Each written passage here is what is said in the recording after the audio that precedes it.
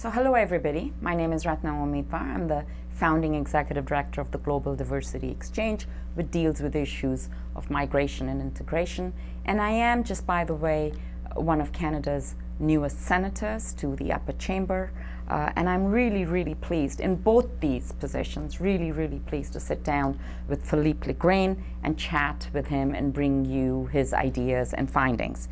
Philippe is a noted thinker and analyst. He is pro-globalization and has written a book called Open World, The Truth About Globalization. And this, I think, has led him to his work and his focus on immigration, migration, and refugees. In our circles, in the circles of the Global Diversity Exchange, Philippe is already very well known for his book, Immigrants, Your Country Needs Them. And he has now followed this up with a report, a publication called Refugees Work. And he is with me today to talk about this report, which makes the interesting finding for us that humanitarian efforts reap economic dividends. Welcome, Philippe, and thank you for joining us in our little studio here.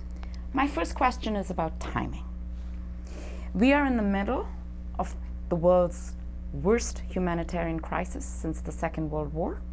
Next week, global leaders, including President Barack Obama and our own Prime Minister Justin Trudeau, will be at the United Nations to address these crises. So your timing is, frankly, brilliant. Refugees Work.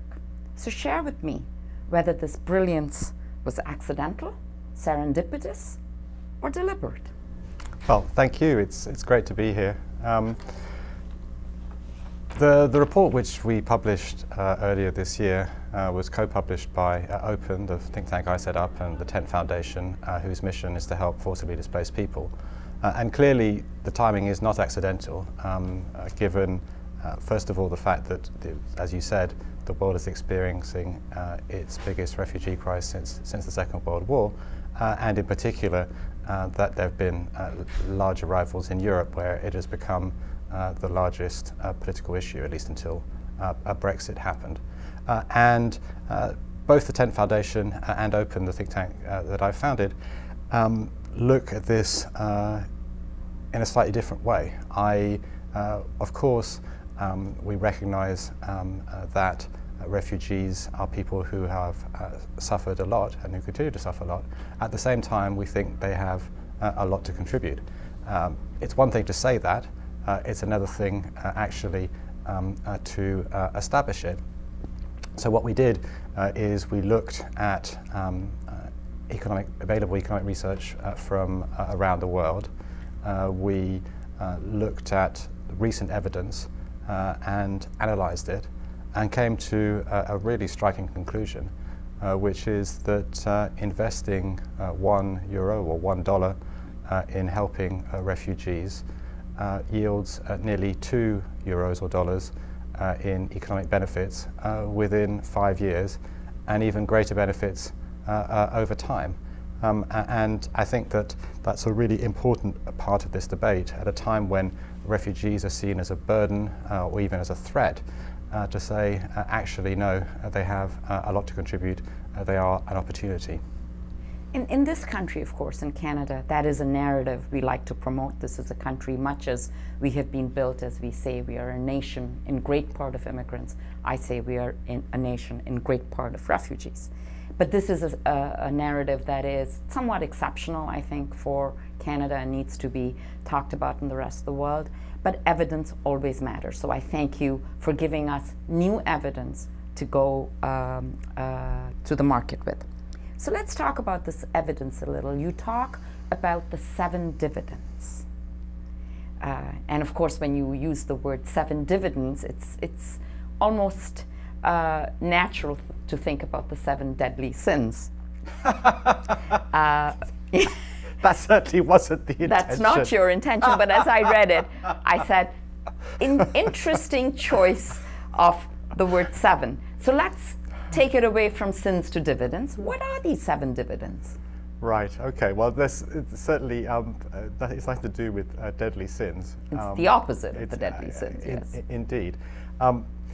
Basically, the thesis of the report, or the analytical framework of the report, is that welcoming refugees requires an initial investment, typically of public funds. Obviously in Canada you also have privately sponsored refugees.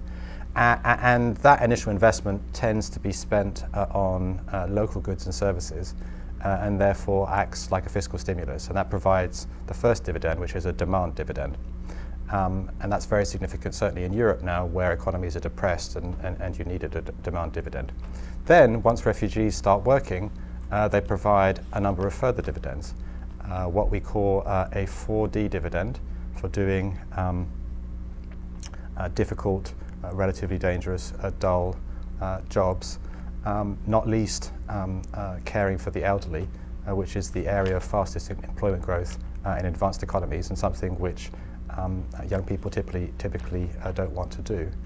The second is a deafness, or the third actually, is a deafness dividend, which is to do highly skilled jobs. And you can see, for example, that 1/3 of the recently arrived refugees in Sweden have a university or college degree, and 2/3 of those have skills that match graduate job vacancies. So they can do vital jobs like being doctors or nurses, and indeed by working together with Swedes they can enhance each other's productivity and hence their wages. A third area is a dynamism dividend. Migrants in general and refugees in particular tend to be more entrepreneurial than most. In Britain, for example, migrants are twice as likely to start a business as someone who is born in Britain, and in Australia, refugees are the most entrepreneurial migrants. And really famous names are refugee entrepreneurs, people like Sergey Brin, yes, who co-founded Google, or Li Ka-shing, who's the richest man in Asia, or George Soros, and there's a whole list of Einstein was a refugee. Sure. I like to remind people of that, yes. And so enterprise again, and it's not just starting billion-dollar companies. In general, if you arrive in a country with a few contacts and without a conventional career, starting a business that creates wealth and employs locals is a natural way to get ahead. Then you have a diversity dividend, which is that people who've been uprooted from one culture and then exposed to another tend to see things differently. They have different perspectives on things, and that tends to make them more creative as individuals.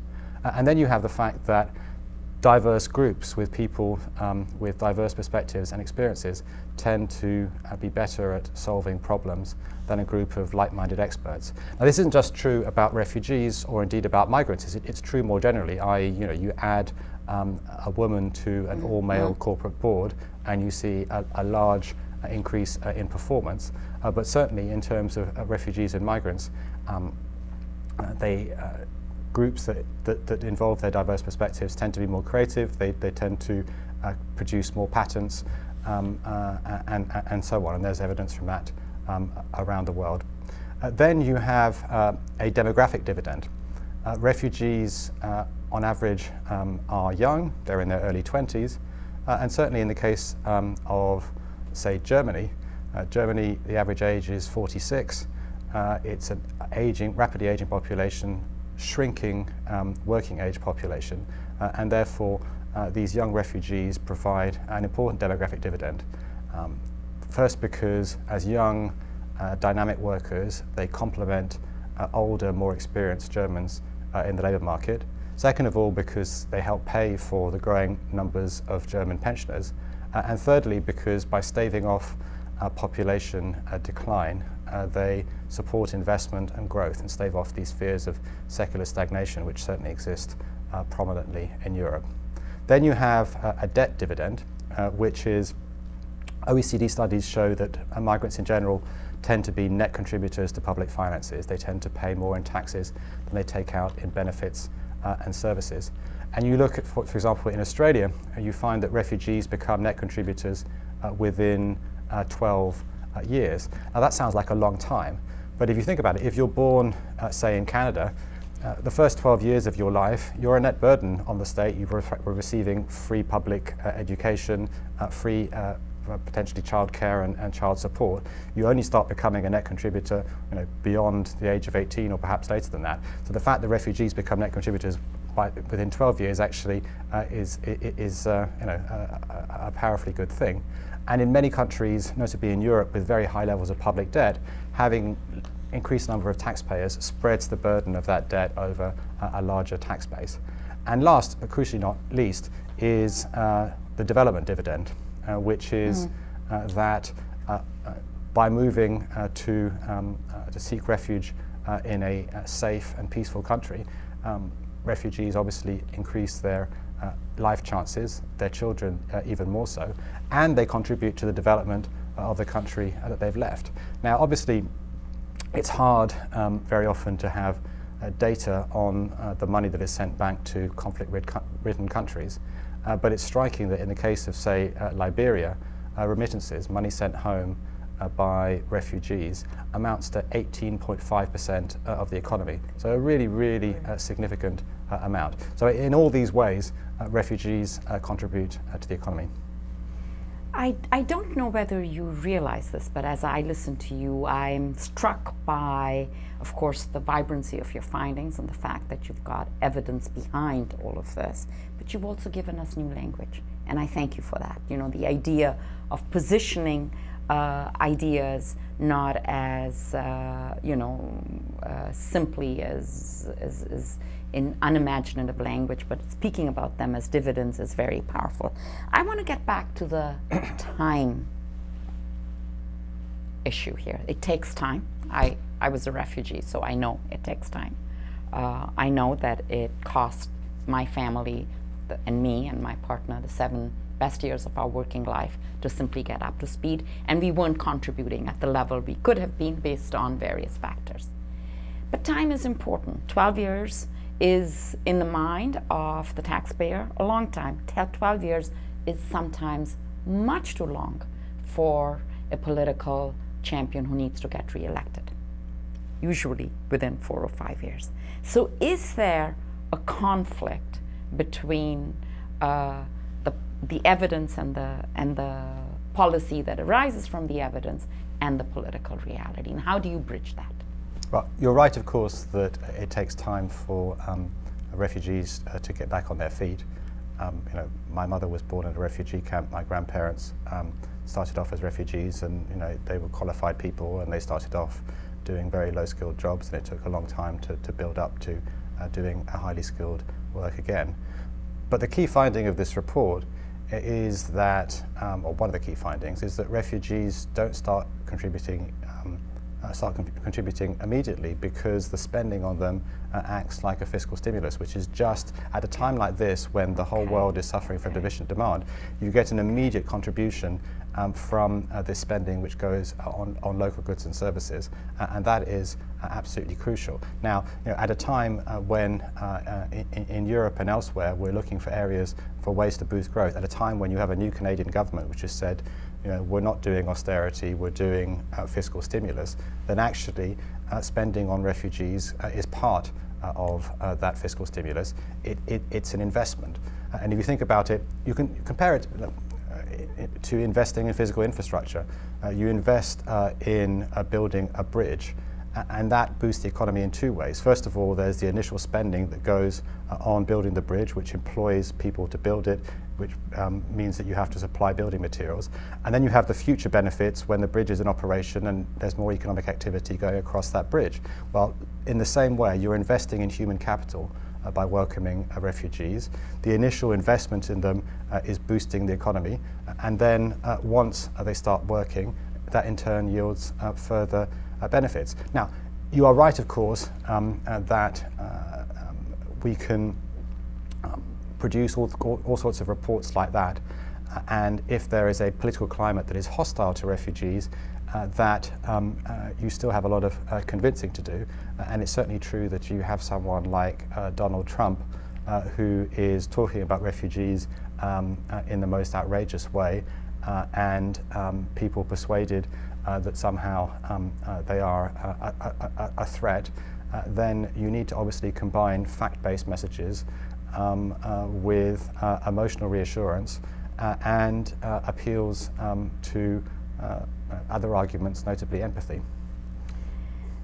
So what then are the policy implications of the 7 dividends for, let's say, national governments, state governments, and local governments? You can even actually think about multinational arrangements that we have with the UN. What are some of the policy outcomes that you would like to see?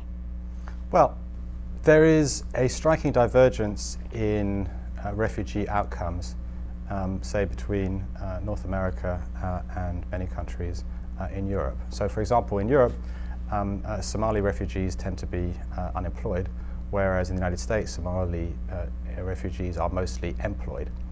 Now, in Europe, the fact they're unemployed is blamed, on their perceived cultural characteristics, and as a result, there is discrimination and stigma against them. And yet, that clearly cannot be the case, because similar refugees from Somalia do much, much better in the US, which tells you actually that what refugee outcomes depends not just on the attributes of the refugees themselves, but also on the policies and institutions in the place to which they move. And I think the reason why refugees do so well in the United States, and also indeed in Canada, is not because the system is particularly generous to them. It isn't. I mean, no, in fact, if you're a resettled refugee, you even have to pay for the cost of your flight, repay the cost of your flight. So it's not that it's particularly generous, it's that there is an emphasis on getting into work and the ability to do so. And we highlight 3 things. First, you need the right to work. Second of all, you need appropriate skills. And third, you need available jobs. Now, in terms of the right to work, in advanced economies, they're not in developing countries, refugees do have the right to work. Asylum seekers, though, often don't. And this is perverse, that you have people who arrive whose asylum claims often take a long time to assess, and during that period they're not allowed to work, as a result of which they are stigmatized, as a result of which they are not beginning the process of integrating into society. And it is absolutely perverse that so many countries prevent asylum seekers from working. So one of the key recommendations is that asylum seekers should be allowed to work, and that we need to speed up the processing of asylum claims. Second is in terms of skills. It's very important to assess refugees' education and skills levels as soon as possible. If they're being resettled, actually, the assessment can happen before even they arrive, so that you can provide appropriate training once they arrive, be it in terms of skills, be it in terms of language, and so on. A second issue is in terms of the recognition and, if necessary, conversion of foreign qualifications. And sometimes it's even more basic than that. For example, you fled Syria in a hurry. You might not have the documents to prove that you have the medical degree that you say you have. And so you need to have some way for people in the host country, say a board of doctors, to assess whether you do actually have the skills you have, and if necessary to provide the course to enable you to acquire an equivalent degree. And the benefits of that are huge. For example, in Britain, converting a foreign medical degree to enable a refugee doctor to practice in Britain costs on average £25,000, which is only 1/10 of the cost of training a British doctor from scratch. And no doubt the figures will be similar in Canada and elsewhere. And so that's another a crucial factor. And then last but not least, you have the need for available jobs. Now, one of the perverse things is that refugees are often resettled in places where housing is cheap or available, rather than in areas where jobs are available. So if you place refugees in the middle of nowhere, then they're obviously much less likely to be able to get back on their feet than if you place them in areas where there is jobs. Another issue is discrimination, which remains a big barrier and needs to be tackled. And then you have, in some European countries, the fact that there are barriers that prevent outsiders young people, migrants, refugees from getting entry-level jobs. And that is clearly a big issue. So as we're talking about jobs, it's only natural that I ask you the question about the private sector. What is the role of the private sector in all of this? And in Canada, and I'll just speak about Canada, the private sector has stepped up to the plate in different ways. They have donated money to the UN, they have launched private sponsorships of their own. It is far more difficult for them to come with jobs. We're encouraging this locally, but I wonder about this gap in empathy and compassion, which people want to fill, but they'll want to do it from an emotional and charitable impact, whereas what really makes a difference is giving someone a chance at work. What is the role? Have you seen something in your research that gives you an idea of the best practice? I think you're absolutely right to say that businesses have a crucial role to play. After the tragic images of the drowned toddler on a Turkish beach, Aylan Kurdi, there was a big response, not just from ordinary citizens, but also from businesses in terms of how we can help. And while it's great that businesses are, as part of their corporate social responsibility, are trying to help refugees, it's also important that they look at hiring refugees as a good investment that's good for the bottom line. So, for example, Hamdi Ulukaya, who is the founder of Chobani yogurt, which is grown to be the best-selling Greek yogurt in the United States, and who has founded the Tent Foundation to give away his fortune to help forcibly displaced people. Well, Chobani, 3 in 10 of their employees are refugees, and he isn't just employing refugees in order to do good, he's also employing refugees because it's good for the bottom line, because they are hardworking and motivated employees.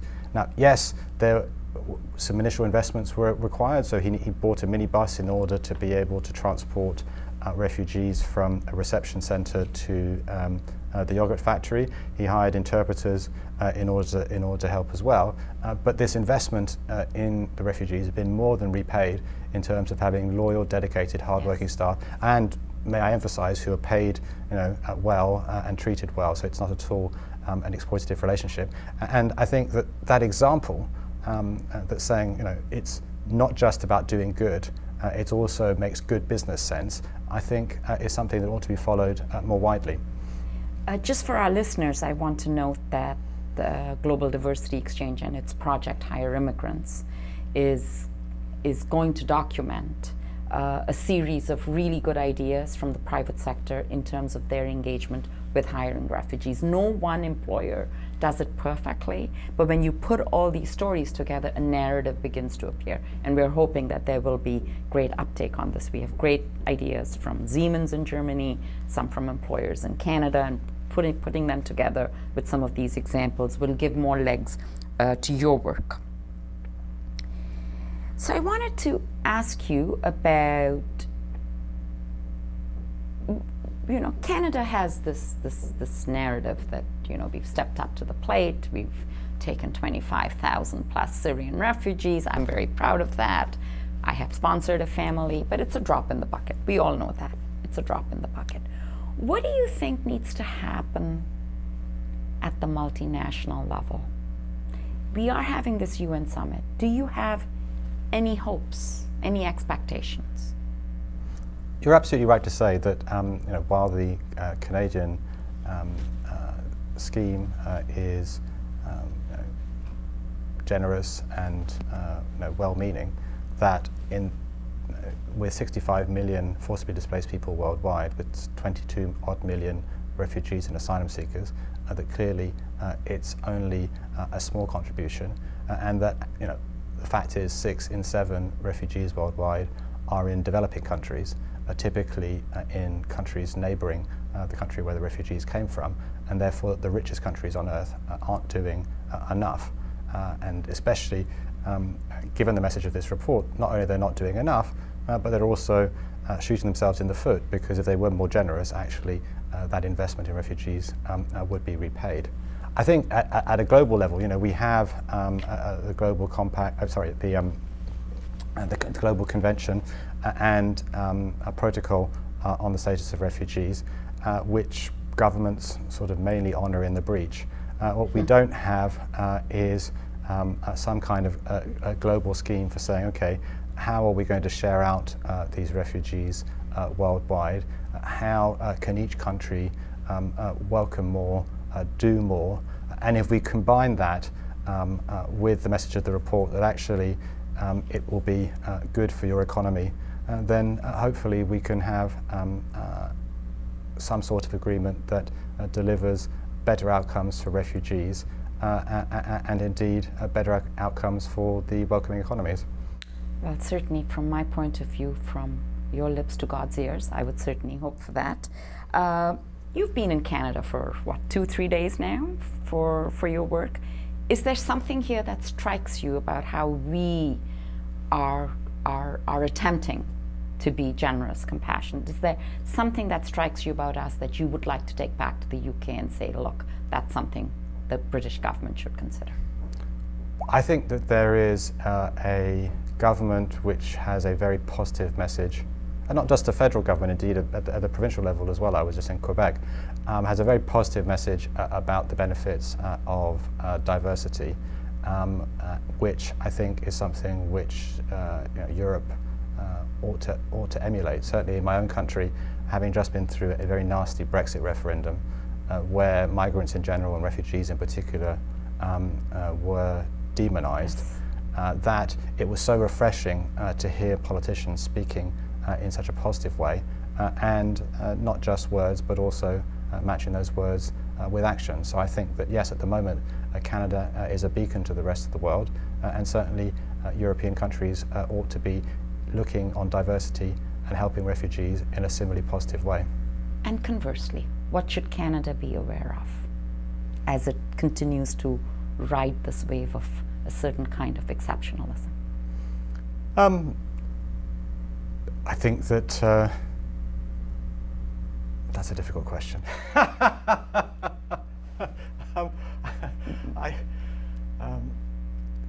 We're not immune.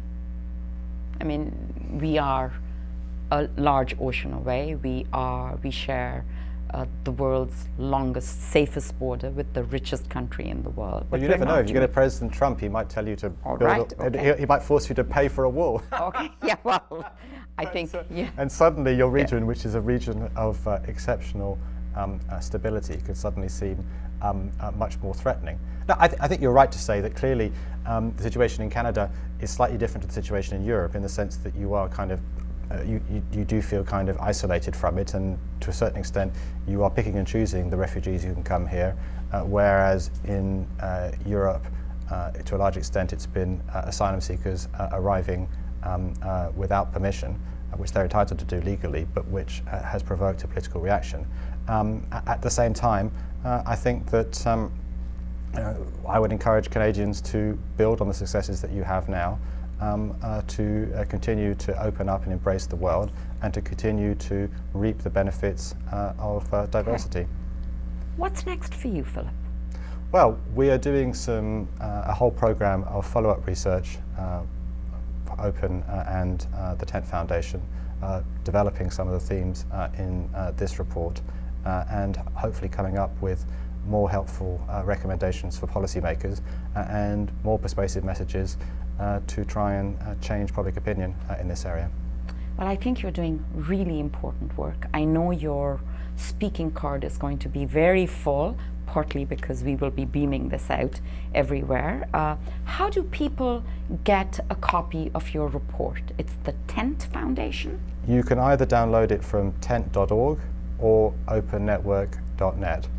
And you can follow Open on Twitter at Open2Progress, Open2Progress. Okay, we will put this all on our website, so our listeners and readers can continue to listen to this podcast and to follow Philippe Legrain as he continues his research. Let me, on all your behalf, Thank you very much. Again, it was I could have continued to talk with you for a very long time, but I've been told scientifically, evidence, that people's attention on the web for certain things is only so long, and I'm going to respect evidence and I'm going to listen to it. And for you, I wish that you gather more evidence and continue to share it with us and others. Thank you very much. Thank you. It's been a pleasure. It's been a pleasure.